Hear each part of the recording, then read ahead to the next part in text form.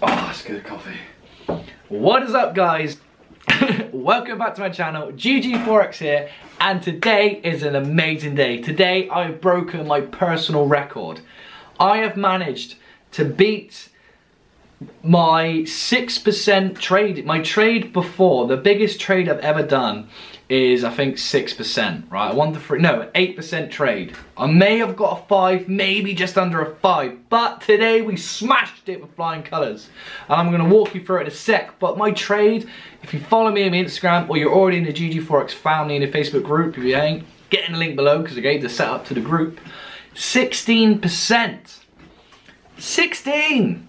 In one trade. If I was doing FTMO, where you need to make 10% in month 1 and then 5% in the following 60 days, bang, one trade. Everyone on YouTube goes, oh, I passed FTMO in like 9 hours, and they've done over leveraged their account and bloody done 25 trades in a day.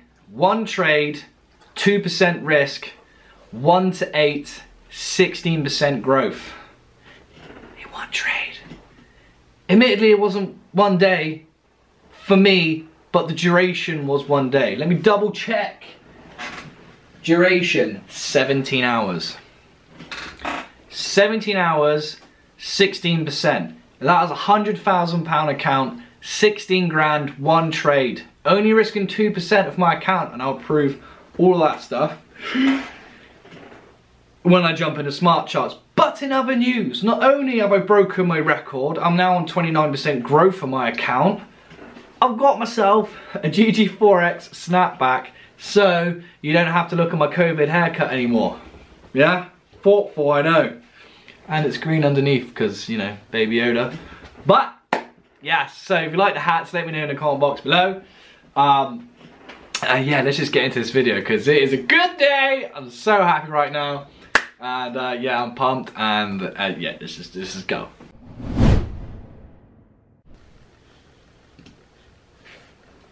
Right, guys, I hope you can see me in my screen. As you can see here, this is the trade info I did on smart charts. If you want to see your previous trades that you've done on any pair, just click the flag icon in the top-ish right of the chart, and then you can see where I entered from. Just click the flag, and then you go on view trade. So I did a buy position, volume was 3.7 lots on a £5,700 account at the time, okay? And yes, swap fees was £5, and yeah, 188 pips, £695. I'm classing that as a £700 bloody win. That is like 2 wages. 2 wages? 2 weeks wages. If this was real money, this is a demo account, if it's real money, that's 2 weeks pay in one night. Like, things are clicking now. Things are clicking and we're feeling good. What's this previous trade I won? 319. That's basically a week's pay. 124 pips. We're getting it now. We're getting it good. Okay, right, so let's do more proof, because I know you guys are like, ah, it's not real. So let's go on to my journal. As you can see here on my top right hand side, 29% growth. Average weekly 5.23%, and I'm only on 32% success rate. Now, I know a lot of people have messaged me saying, ah, how can you do that with a success rate that low? It's not real. It is. It's just a fact, okay? I'm giving you proof. So yes, guys, on the 10th, which is today, 10th of the 11th, 2020, there's my trade. It's there. It's on a 30-minute time frame, and look, initial risk 1.96%. Let's just look at that. Risking 2%, not even 2%. If I wanted to be anal about it, I wasn't even risking 2%. I was risking 1.96%. Okay, and I got back 16%. Just let that sink in. Anywho, and for another little bonus, I'm not just going to go over how amazing this trade went and how amazing my day's gone and how cool this hat is and how amazing baby Yoda is. I'm also going to look at another trade that I'm potentially thinking of and the reasons why. I'm going to go over pound dollar. Basically, I think the pound's really strong at the moment. And let me just go through why I think that, and where I'm going to be looking for price to retrace, and why I think that, etc, etc. So, if we have a look at the daily time frame, I think price is going to come up to around about here. You've got a huge daily bankers candle there where I feel like price is going to. We're having big push-ups, nice flags down, big push-up, nice flag down. So I think price is still going to go up and mitigate that daily bankers candle on there. Also, if I go to the weekly, you can see we are in an upwards trend, making lower highs and higher lows. I mean higher highs and higher lows. And then if I show you my trick, what I showed you guys on the last video, the video before I believe, I think I showed you the setup for my pound CAD trade that I did on the last videos. If you haven't seen that, check out last videos, it'll be on there. Just go on here and click on Heikin-Ashi candles, and you can clearly see that the average price is going up as well. So this also adds to the confirmation of me putting in a buy order. But where? George, where do I put in a buy order? So I'm going to break it down on where I can possibly get into the market and all that stuff. And it doesn't come without risk, you know. You risk 2% of your account, or 1%, no more than 2, to find out what happens in the future. Now, I'm not saying take this trade, but what I'm saying is it's a possibility. And then I'm going to also give you some targets that you could possibly go for as well, and the reasons why I think they are targets. So let me take this back to my candles. And the interest area, see that horizontal line I put up? That is that daily bankers candle. So I think price could get up to that area. I think that's where price is heading to mitigate out of those orders. But let's just break down into the lower time frames, because I'm looking at this candle here. And let's just go on to my rectangle tool. I'm looking at this area here. You're probably thinking, why? Well, basically this was the London Open around here. Price pushed down, took out all these lows, and then pushed back up. I thought price was maybe going to come back down. It never did, and just carried on going. So I'm looking here.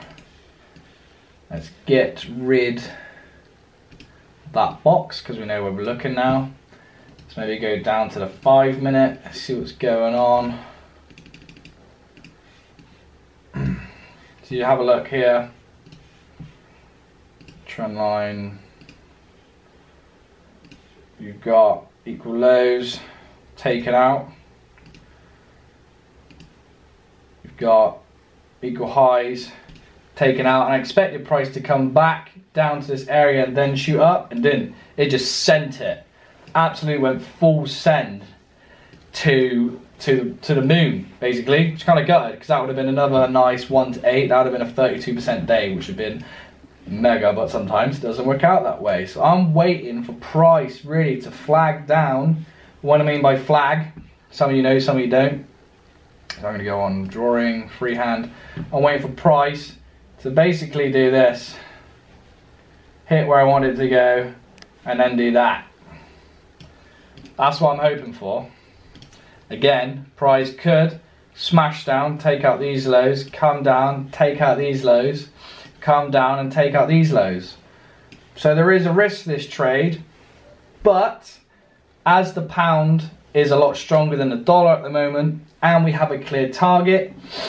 It's not the daily bankers candle, by the way, but that's what I think price is going to. That's not my target. So let me show you the target of where I would like to get out of the trade.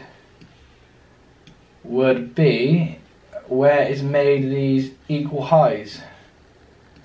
So if I do clone on that one,